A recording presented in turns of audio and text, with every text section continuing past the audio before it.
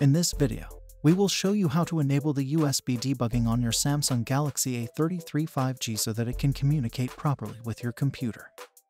To begin, swipe down from the top of the screen and then tap the gear icon to open settings.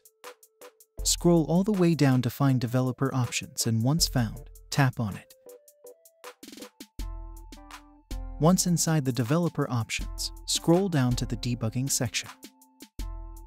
From there, you should be able to see the USB debugging option. Tap on the switch next to it, and then tap OK to confirm you want to enable it.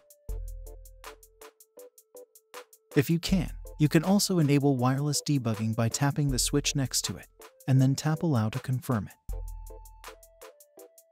After using the debugging features on your phone, make sure to disable them for security reasons. You can tap on their respective switches or simply disable the developer options, which also disables them.